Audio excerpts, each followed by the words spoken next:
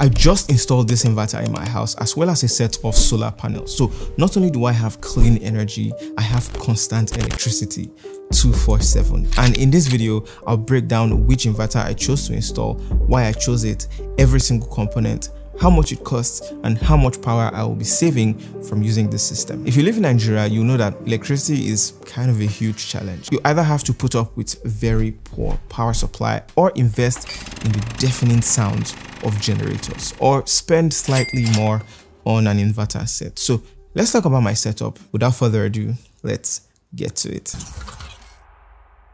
So what did I get? The inverter I got is called the Huawei Power M. It's a 6 kVA power module inverter. And in addition to that, I got two 5 kWh lithium ion batteries. The power module, which is the inverter, costs around 1.5 million naira. And these prices are subject to change due to forex situation.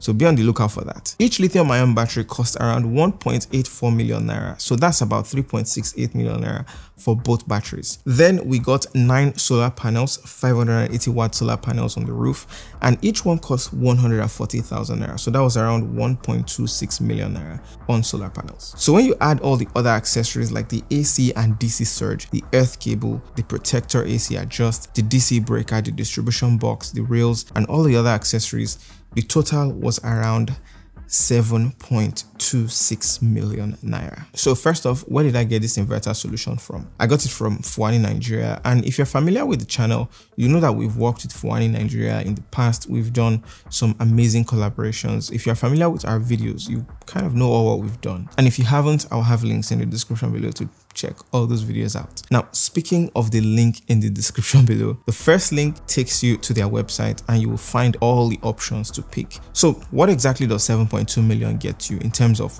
a power solution, and why should you even spend that much? Let's talk about it. We'll start with the build quality on this thing. It has this frosted texture and aluminum alloy enclosure. I could knock on this thing and you would think it's stone. It's solid.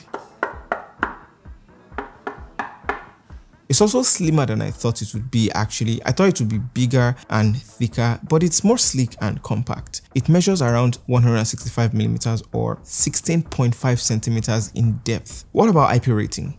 This thing is IP66 water and dust resistant, so that's very assuring to a certain level that you know you are protected. And from what I read, you can mount it outdoors, but I will not be trying that.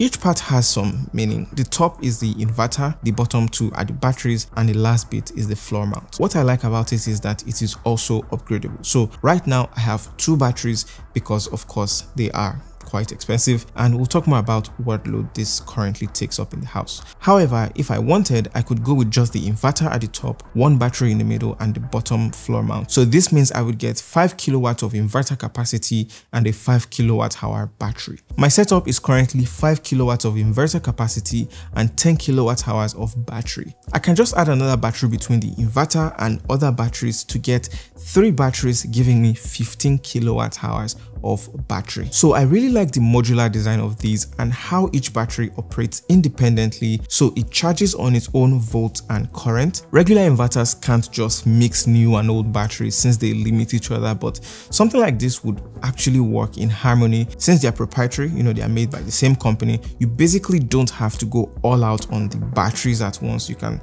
start with your inverter and 1 battery and then work your way up to 2 and 3 batteries, just, you know, like that. I think in the future I'll probably consider adding 1 more battery to my setup, but I can use this one now. What I also like is if you need way more power to have, you know, you have a big family for instance, you can join up to 3 towers together, giving you 15 kilowatts of inverter capacity and 45 kilowatt hours of battery. That's going to cost a pretty penny though. In terms of design, most houses I've visited with standard inverters have them either hidden in storage, you know, they can have them in the kitchen, sometimes they have them outside, or when you see them, you know, they have like sharp corners and it just takes up a lot of space. This one here just sits in the place looking like furniture. It looks like it's part, and you know, it's like an installation piece of some sort. According to Huawei, they didn't add LCDs, you know, like a screen or buttons to the inverter because they would wear out quickly in like 5 to 7 years. And they call these parts vulnerable parts because they will require maintenance. Basically, they kind of wanted something that would last forever, something that would last 10 years and still have 70% of its capacity. Hence, they only put a display that is like a circular ring that just shows the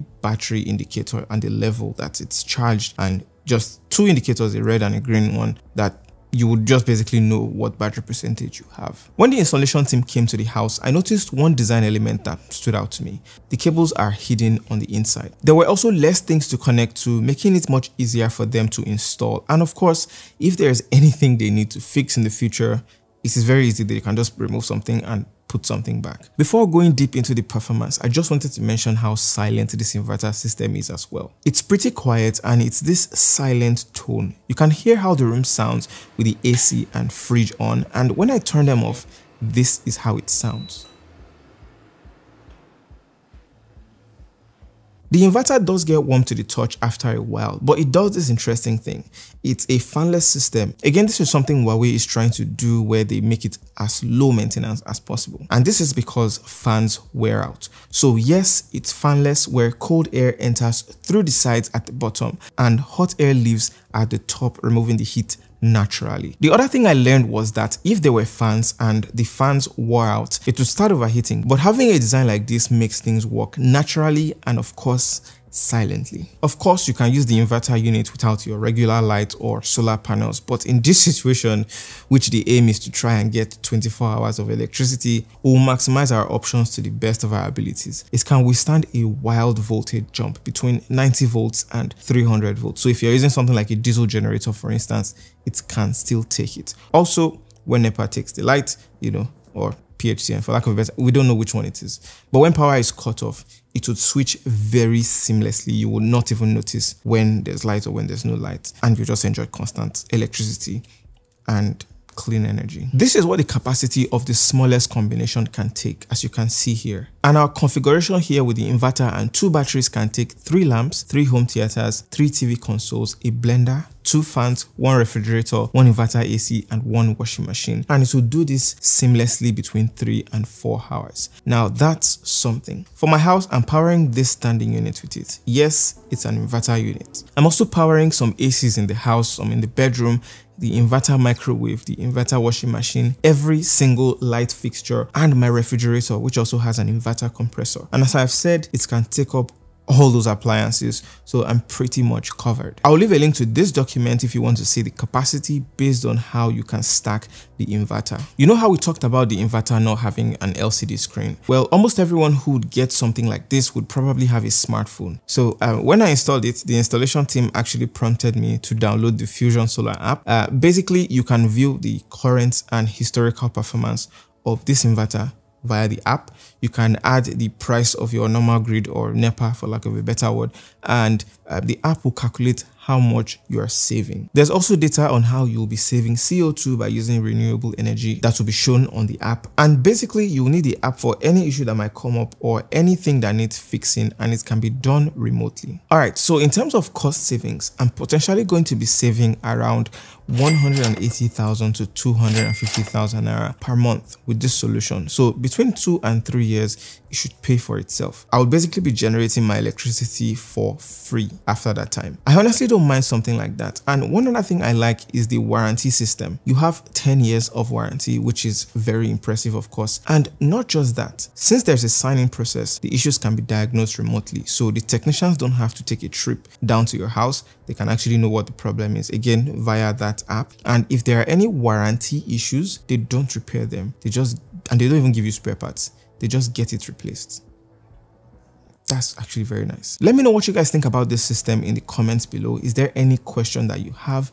Just let me know in the comments. I'll be right there chatting with you guys. I'm going to be using this in the coming months in the house, and I'll be doing a longer term review. So make sure you're subscribed to see that. I'm going to just share my experiences, how much I've saved, everything, all my experiences about this inverter system in the coming months. So make sure, again, you're subscribed, and let me know what you would like to see in that video as well. Thank you for watching. I'll see you guys in the very next one.